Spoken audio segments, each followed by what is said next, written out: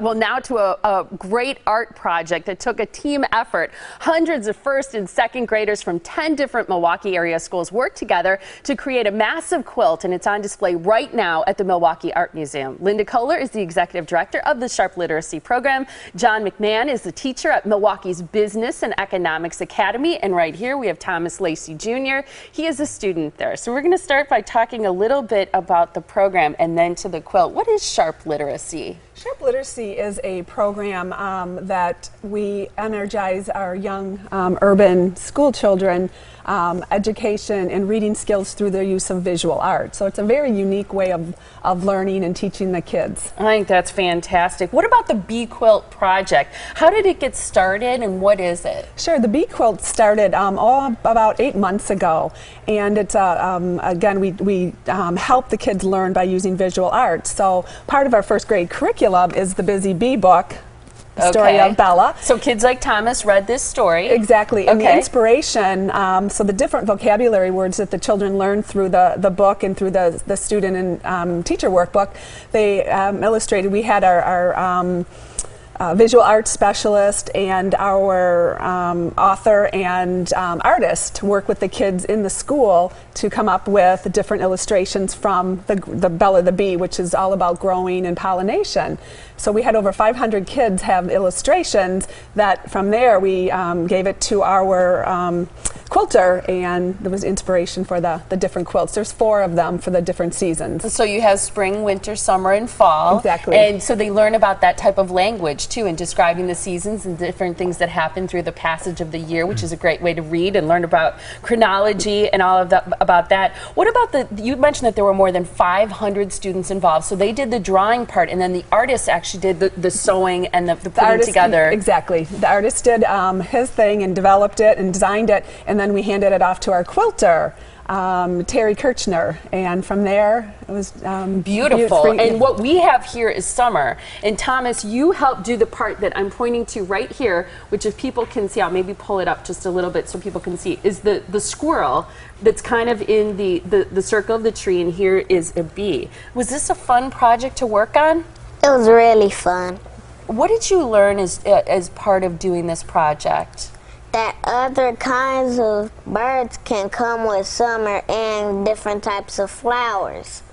Yeah, so you learned specifically about summer because your part of the drawing was summer. There are 4 different parts of the quilt. Do you have a favorite? Yeah. It was like the tree and the bees. Which season of quilt is your favorite? Like fall. Okay, yeah, we didn't bring fall today, but I think it's a good reason for people to visit the Milwaukee Art Museum because they can see fall. And I know that you've been to the museum and you've seen the 4 quilts. What was it like for you to go to a big museum and see your work? Well, I never done it before, and it was like really fun for me because I never done it before. Yeah, I would think. What grade are you going into? 2nd grade. Is this something that you would say to other kids, hey, this is a good idea, this is a fun thing to do? Yes. You'd recommend it? Yeah, okay. A lot. And John, talk a little bit about what you think the children learned as part of participating in this project, because I know Thomas was in your classroom last year, right? Yes, he was.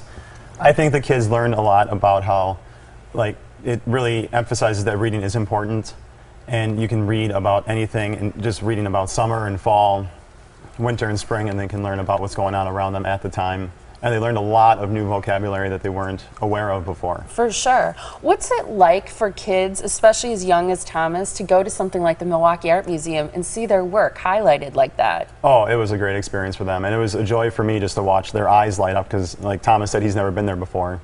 And yeah. Just to walk in the building, and then when they saw their quilt of what they worked on, I think it's awesome. Fantastic, and we're looking at some of the pictures right now. The quilts are on display right now. How long will the exhibit stay up? Through July 15th. Okay, so people have just till the end of this month, another week or so, and then a couple weeks in July. What's the next step then for Sharp Literacy? What's coming up? What are you guys working on? We have a lot of great things we're working on. Bella the Busy Bee was our 10th We Love to Learn book, so we're working on our 11th, which will be unveiled on September 23rd at our novel event. event with guest speaker keynote speaker Donald Driver. Oh, and the book is quickie. Okay. Yes. So we unveil our book, which is all about weather in the Great Lakes, about a salmon and a turtle. So from there, we'll hope to do another quilt or mural and keep the kids engaged. Will the kids get to meet him? We're hoping that we'll have some of the kids at the novel event. Are you a Packers fan, Thomas? Yes. Yeah, you know who Donald Driver is, right? Yeah. What do you want to be when you grow up? A football player. Okay, I hope you go. do get to meet him then. That's fantastic. Here's the information so that you can check out this fantastic exhibit. It's the Bee Quilt. Sharp Literacy is the program that we were talking about. The exhibit is going on now through July 15th. For more information, you can call 414-977-1768 or visit this website. It's sharpliteracy.org. A blast to have you on the show, and thanks, Thomas. You're welcome. Appreciate your time, guys. Thank you. Thank you.